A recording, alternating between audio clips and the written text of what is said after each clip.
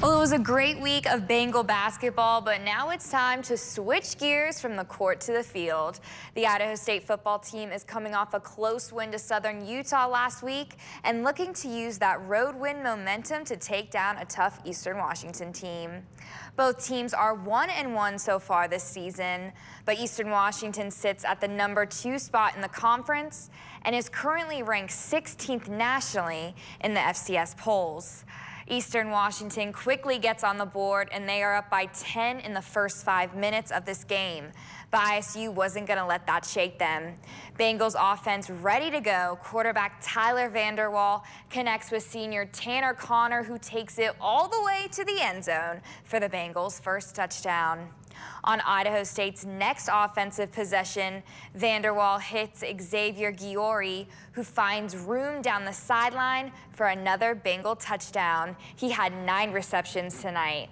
ISU takes the lead after that one. Vanderwall seems so much more calm and collective leading his offense today since we saw him last play in Holt against Weber State. He was throwing accurate passes, and his chemistry was really grown with his receivers, especially Tanner Connor and Jalen Henderson.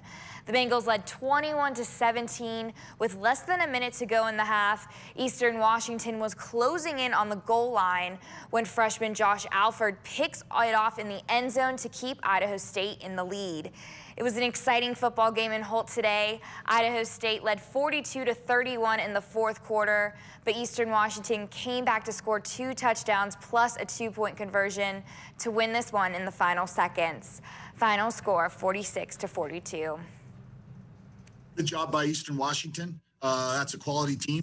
That they prepare for the playoffs every year, and that shows where we got to get to in order to get to that level. You know, Coach Best has a great group of receivers and a very strong defense. And like I said, they're a playoff. They prep themselves for the playoffs, and that just shows you know we're going to get to that level.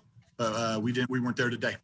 I was very proud of them. They were composed. For a freshman group, you wouldn't even think they're a freshman group out there. They play so well and composed, and they make big plays. So I was super proud of the guys. Such a bitter ending, but a really excited ball game in Holt Arena tonight. The Bengals have an extra week to prepare for UC Davis with a bye next weekend before they head to California to take on the Aggies. And just like that, spring football season is already halfway over. That's all I got for you tonight. Julian, take it away. All right.